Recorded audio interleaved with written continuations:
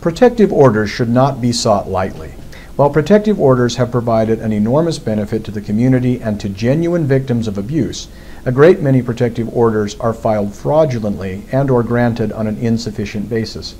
The courts seem to err on the side of granting at least the ex parte protective order so that there can be protection for the petitioner if needed until the hearing can be held and a real determination made on the merits.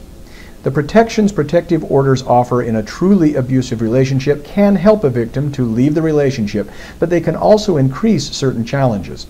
Their use can complicate the problems inherent in divorce and create ramifications in many other aspects of the parties' lives.